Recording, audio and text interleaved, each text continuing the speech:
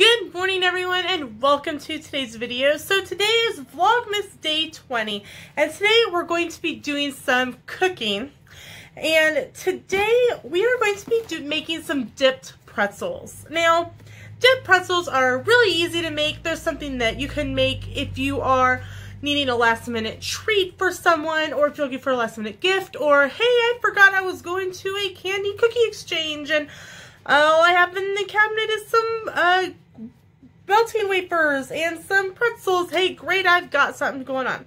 Well, you know what? When Sam and I were at the grocery store, we were at Walmart.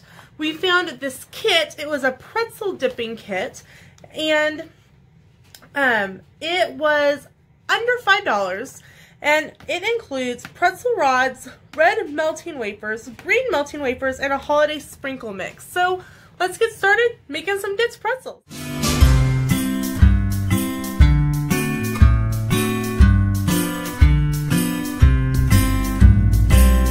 So since I'm going to be cooking, I changed into a top with not so long sleeves. Alright, so thought I would share with you what was in my little box. So it comes with a package of pretzel rods. Very noisy. Then we have a package of holiday sprinkles. And then we have green melting wafers, and we have red melting wafers. And so the instructions say for the wafers to remove lid and product seal, place in microwave and heat at half power for up to 2 minutes, stirring every 30 seconds until melted and smooth. After microwaving, container may be hot. It says, using melting wafers to create delicious drizzles, shiny candies, and dipped treats. No need to temper or add more ingredients, simply melt. Alright, to harden coated treats quickly, place in a refrigerator for approximately 30 minutes, then store at room temperature. Extended refrigeration could cause changes in appearance and texture. Product and kit can be microwaved again for second use. So that's awesome to know that we can save whatever is left and use it for a different project, which I have one in mind. So this is what it looks like. I'm opening the red one. It's got a good seal on it, so that is happy. So here are the red wafers, and we just remove the seal. Throw that one away. So we're going to do the same with our green one. And here's our green. So I'm going to go pop these in the microwave, and then we're going to decorate some pretzels. So here we have our red and green wax melt, wafer melts, however you want to turn them. So now, simply we're going to decorate our pretzel sticks. So let's get to decorating.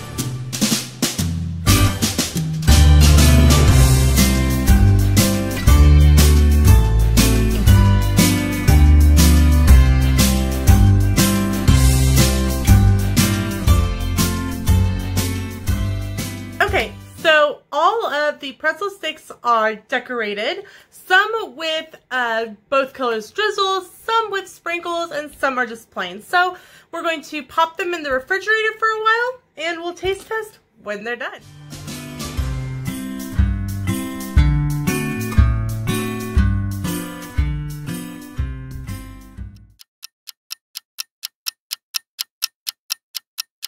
So it's a few hours later, and I have this really cute little gingerbread man tub that I got at Dollar Tree. And I have my little pretzel rods. Look at what I'm doing here. Alright, so here are what they look like. Here's just a plain green one. And here's one decorated with some sprinkles. And I am simply just putting them into my tub so that they stay all good and fresh, because no one likes a stale pretzel. However, if you have stale pretzels, they do make for a good coating on chicken. So here's my other plate. Here's one of the designed ones I did. And I'm simply just layering them into my tub. Alrighty. Easy peasy lemon squeezy. And here is my tub full of good yummies. Alright, so that was making pretzel sticks from a kit from Walmart. Super easy, super simple.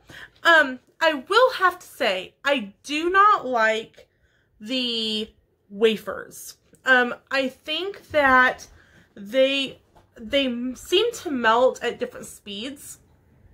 I'm not used to working with wafers like that. I'm used to working with almond bark. And it seems to melt easier. I don't know if it was the cardboard containers, because typically I'm melting almond bark in a large glass bowl. So it was a very different experience for me. If you are looking for something super easy, like here, you know, gift to grandma, the kids and grandma can do this, or hey, you guys can make these while I'm gone.